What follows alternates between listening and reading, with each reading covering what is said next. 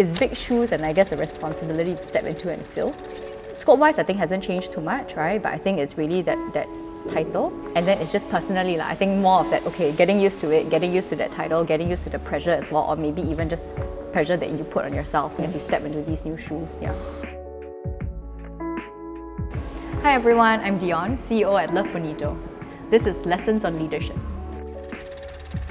For Rach, I think she was always wanting to work more closely, right? I think the community, right? I think with the fashion side and more creative side of the business, which is where I think when I first joined, it was very complementary, right? Then I'll take the other bit, right? Which is really more business, right? The strat, general management, right? In that sense. So I guess it was probably a natural progression, right? I think over time. I guess how I've been coping, I think still coping, still finding my way, right? I think finding my own rhythm, to be honest, right? I think really trying to find my own rhythm, trying to think of ways of also, hey, I think how should I be stepping out more, right? I think as a leader as well. Yeah, but I think that bit, I think still trying to find the best balance as well. Yeah, and I think it'll be a continuous iterative process lah. In a nutshell, I guess hard work, grit and luck. I think it's a combination of everything from early on in my career. I think at Zalora, I think you're joining a fast-paced organization at the early stage where there are opportunities. Then I think anyone, I think, has equal opportunity to actually move quickly, right? I think if you're excited, if you're putting in the work, right, and you show performance, right, because it's just generally fast-growing, meaning that there are going to be, you know, multiple different opportunities and paths as well. I think having the extreme ownership, right, in any project, right, that you're taking on, I think that helps to just proactively do it. I think hopefully your managers or teams around you see that and they appreciate it, right? Then honestly, I would say I think luck, right? I think there's always timing also, right? I think when are you joining an organization, right? Is it at that growth stage as well? Again, where there are opportunities, right? I think sometimes there's luck, there's timing at play as well. I think we are generally quite flat. Why do hierarchies need to matter, right? I think in the first place, end of the day again, right? I think if everyone's in the right seats, I think everyone understands actually, you know, I think the mission, the goals, all of that, right? I think teams hopefully can work quite autonomously. Then of course, I think what's important to make a flatter organization work, again, right? I think it's ensuring that, hey, I think we are transparent, right? That means with information, right? So for us, it's about we share full information, right? At our town halls, right?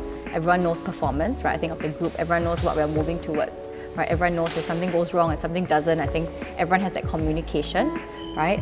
We share long-term plans with everyone, right? Like how do we see the next 5 years? How do we see the next 10 years, right? Even like new verticals maybe we want to go into. It's not a secret, right? I think somewhere behind one room, I guess only a few, like 3-4 people talk about it, right? And I think that's important, right? Because by giving context, then every single employee knows what to do, right? I think what they should be optimizing towards, right? Maybe they have new ideas, new initiatives.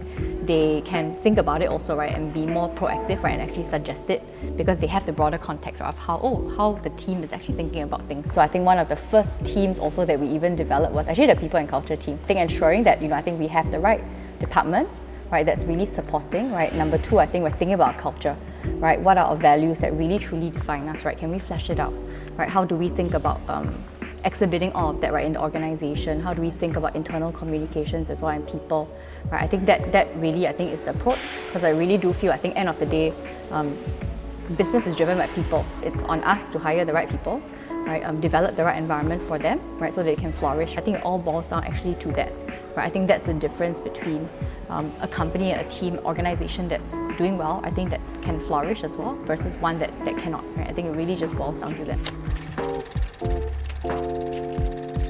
Really, I think for us, it's always been about understanding and listening to the community, right? I think from day one, it starts with that, right? I think why the brand has been so successful, because we're extremely thoughtful, right, to women, right, and especially to the Asian women, right? How can we better cater to such that fashion, I think, for women shouldn't just be about looking good, right? It should be comfortable, it should have utility, right? It should have functionality. I think we represent women, right? We care about women. And hence again, right, I think beyond the products, that's why we do what we do, right? From a community standpoint, content standpoint, engagement standpoint, right? Really speaking to women, right, in that way, and trying to champion also, right, many different female topics as well.